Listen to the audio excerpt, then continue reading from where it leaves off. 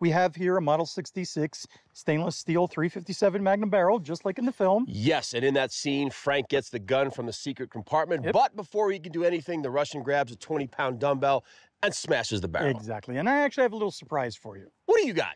I have the actual prop that was used in the film. Oh, cool. You can see the bent barrel and everything. I figured it would give you just a little bit of inspiration. Yeah, no, that's actually a little bit discouraging, but okay.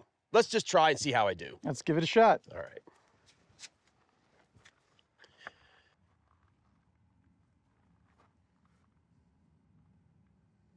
I am the Russian.